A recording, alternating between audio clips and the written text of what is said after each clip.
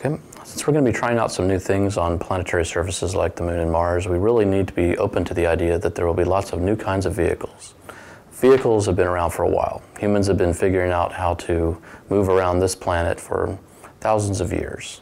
From the invention of the wheel forward, we keep coming up with new ways to move people and payloads around this planet's surface, but we're not done. We keep inventing new and even more capable machines, and NASA is going to be a part of that tradition, part of that history.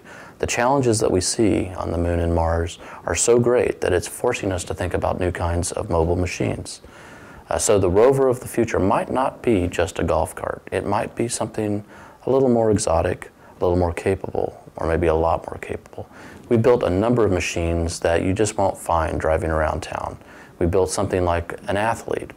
It's a six-legged machine that, in addition to its 6 legs, has wheels at the paw of each 6. It can roll or walk. When it gets into loose stuff, it might transition out of rolling into a walking gait to get back into hard-packed soil. No more getting rovers stuck in soft soil. These machines will be able to get up and get out of a sticky situation. We've also looked at 12-wheel drive lunar rovers. Maybe those will be the machines in the future on Mars as well.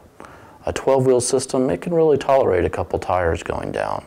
In fact, the ones we've been testing in the Arizona desert are able to drive pretty well on as few as 8 or 9 of its tires.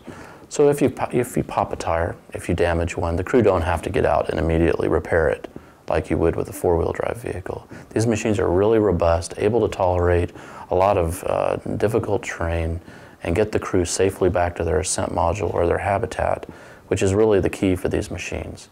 Whenever the crew depart away from their ascent module, that's when they're at risk. But of course, that's when they're doing the most interesting things, out exploring in the nooks and crannies of some planetary surface that's got all sorts of things to teach us. They need to be able to get back, and so they're going to count on these machines to get them there. We've built all sorts of other robotic rovers that don't carry people.